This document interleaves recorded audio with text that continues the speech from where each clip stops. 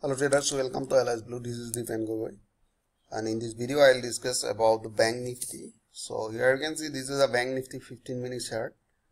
So right now Bank Nifty is running in a sideways market, right? So yesterday, I think in my previous video I told that Bank Nifty is just near to supporting line. Have you seen? This is the previous supporting line, right?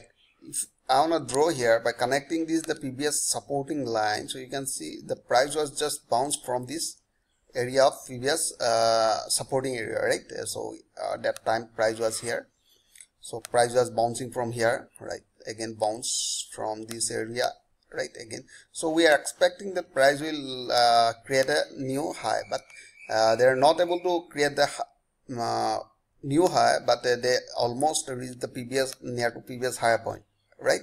So after that the price just today open a gap up. So now big question is here, so is it time to sell or is it time to buy, right? So that is why we have to find out the range of this market, right?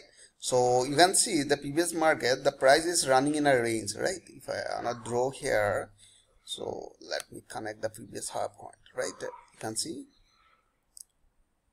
this is the range and this is another range. Have you seen? This is the market range. So we are expecting that price will, I think price will stay in this range only, right?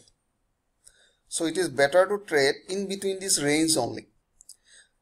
If price comes near this line around 29,400, so I think it is better to buy.